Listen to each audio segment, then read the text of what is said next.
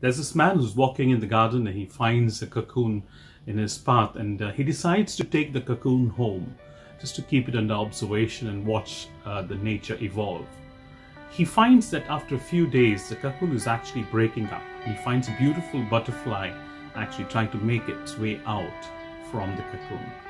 He immediately runs to the kitchen and gets a pair of scissors, and he tries to help the butterfly come out of the cocoon.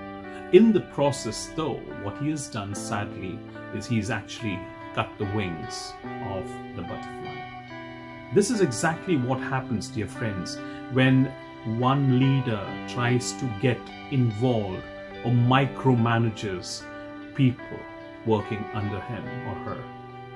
In the process, they cut the wings, and there's very little that the employee learns. The fact of the matter is, the butterfly is meant to struggle when it's evolving out of the cocoon. It's nature at its best when it does that, because that's what strengthens the wings of the butterfly, and so the butterfly can fly free, fly strong, and fly hard for the rest of the short span of 45 days, which is the life of any butterfly. And so it's a lesson, it's a leaf that we pick out of this short but very interesting story.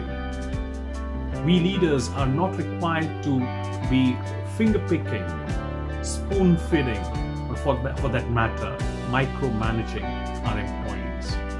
For they too have to learn it the hard way. They too evolve from the depth of challenges. Hope you enjoyed this little video. Keep striving, keep empowering. Stay blessed.